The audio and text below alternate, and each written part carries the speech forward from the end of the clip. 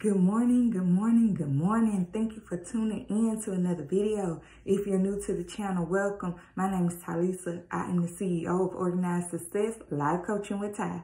I help single mothers master their confidence despite the past by helping them to set realistic goals, take action, and turn their dreams into a reality, all while providing organized tools for success. So if that's something you're interested in, please be sure to like, comment, and subscribe. And make sure you hit that notification bell so that you get a notification every time I upload a video. I am coming on to do daily bread Monday through Friday for those of you who need a little bit of encouragement and a little bit of push just to dive into the word and strengthen your relationship with God.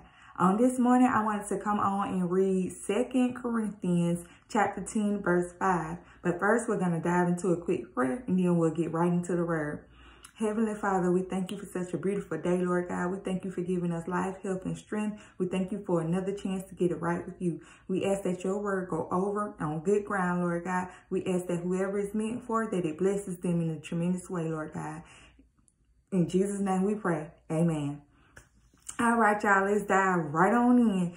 2 Corinthians chapter 10, verse 5, and it reads, casting down imaginations and every high thing that exalted itself against the knowledge of God, and bringing into captivity every thought to the obedience of Christ. Yes, y'all. You have to cast down every negative thought that you have. Those negative thoughts will hold you captive. Your mind will play tricks on you.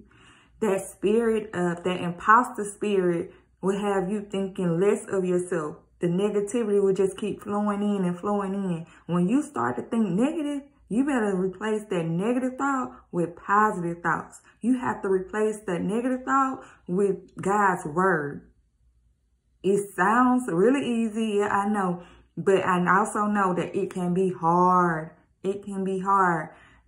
When self-sabotage comes in, it will destroy you if you let it.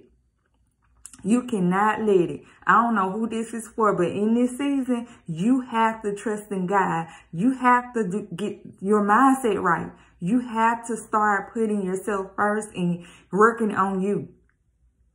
You cannot allow the devil to win. Those negative thoughts cannot hold you captive forever. You have to commit to it. You have to commit to working on yourself.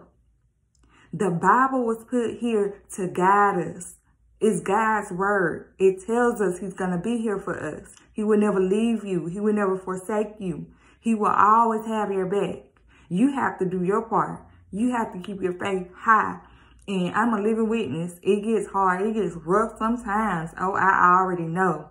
But you have to pick yourself up, dust yourself off, and get back in your word. You have to allow God to lead you. Give those situations that you have no control over, give them to God. Give them to God.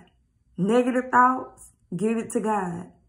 Replace those negatives with a positive. Start by doing affirmations and stuff like that.